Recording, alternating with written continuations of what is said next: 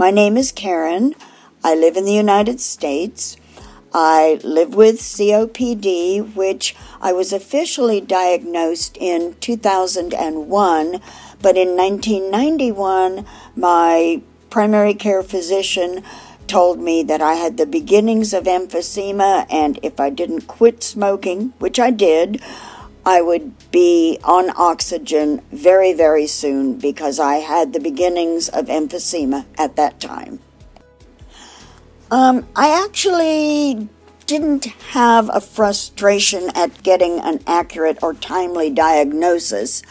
I suppose my frustration was that I really didn't understand that my condition would continue to get worse, even though I had quit smoking. I also had chronic bronchitis. So in the 10 years between 1991 and 2001, even though I had quit smoking, I had done everything I thought I needed to do to avoid being placed on oxygen. I had episodes of bronchitis every winter, several times.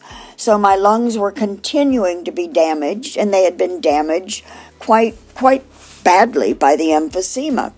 So by 2001, I was severely out of breath. I couldn't do things that most people of my age, I was 55 by then, most people of my age could walk upstairs, could do grocery shopping, could clean their homes, could do things like that without getting severely out of breath, but I couldn't.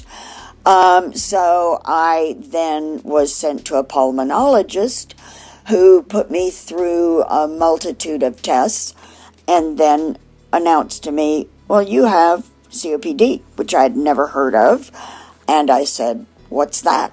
And he said, well, it's emphysema and, in your case, also chronic bronchitis. And I'm putting you on oxygen and sending you home with oxygen and 3 inhalers. And my frustration was, and anger was, that I thought I had done everything to avoid being put on oxygen. The challenges I encountered getting treatment, and it's been several years ago because I'm 78 now, so we're looking back a lot of years initially. I was still working full-time. The challenges that I encountered were getting the right medications. As I recall, it was mainly the oxygen, because oxygen wasn't really very portable back then. There were no POCs. I had to use tanks.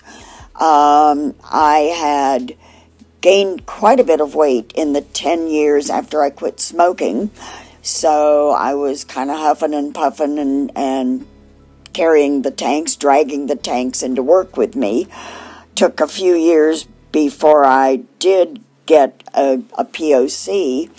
And at that time, I got one that was not lightweight. It was an 18-pounder, and you added batteries, and it was even heavier, but it was on wheels. I know that the cost, even though I had insurance, it was my employer's insurance. I don't recall there being any generics at that time. There were still mostly brand names, and they were quite expensive. So that was mainly the challenges I had at that time, was the expense. It's gotten better over the years. There are now generics for most of the inhalers. And I don't know that I even was aware of pharmaceutical assistance programs for patients back then. I don't recall that. Yeah, there's a lot of stigma around COPD. In my case, yes, I did smoke. I smoked for 30 years. I smoked quite a few packs a day, 2 to 3 packs a day. But not everybody is a smoker. And, you know, I have a friend who has never smoked. She has no known reason for having COPD. She doesn't have the generic form. She didn't grow up in a smoking environment. She didn't work in an environment in which she was exposed to anything toxic whatsoever.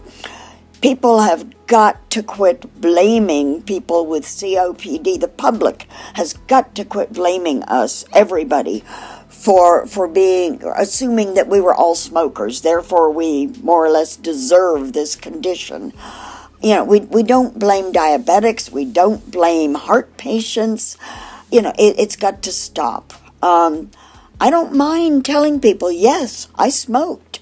But back in the day, in my day, we didn't really realize so much what we were doing to ourselves. I mean, my mother used to tell me, quit smoking, you know, and who listens to their mother, you know? But anyway, yes, there are limitations. There are quite a few limitations. But I've done my darndest to not let it stop me from living. Yes, I'm slowed down, but I still get out. I'm an advocate. I travel. I go to conferences. I talk to people. I talk to young people. I talk to my friends. I talk to my children, my grandchildren about the dangers of tobacco, of all tobacco, not just cigarettes, of vaping. Vaping is horrible. I'm an advocate for the COPD Foundation, for the American Lung Association. I also have some other comorbidities. I have recently, in the last 2 years, been diagnosed with the senior version of hydrocephalus. Who ever heard of that? I've become an advocate for the Hydrocephalus Association. Yes, I have limitations. I'm slower at walking, perhaps, than my contemporaries. I might have to plan a little bit more than others my age do. You know, when I travel, I've got to plan ahead maybe a little bit more, but it's not stopped me. I'm living my life. I'm going to continue to live my life. There's nothing on daytime. Well, daytime TV is a little bit better now with the streaming channels, but still, you know, I get out and I want to continue to live. I want to continue to let people know, especially others with COPD and other chronic conditions, that you need to, we need to be out there. We need to let the world know that we exist and that there needs to be funding and research dollars. You know, we just can't sit back and hope that somebody else does it for us. It's about us. We've got to be vocal. We've got to let people know we exist.